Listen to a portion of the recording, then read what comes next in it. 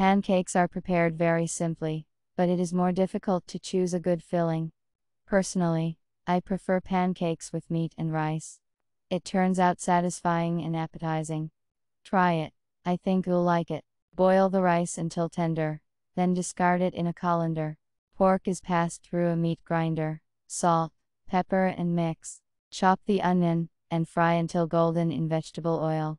Add the minced meat, stir and fry for another 20 minutes, stirring. Prepare the dough. Beat the eggs with milk, salt and sugar. You should get a homogeneous mass, into which we sift the flour. Stir and get a thick dough, resembling the consistency of liquid sour cream.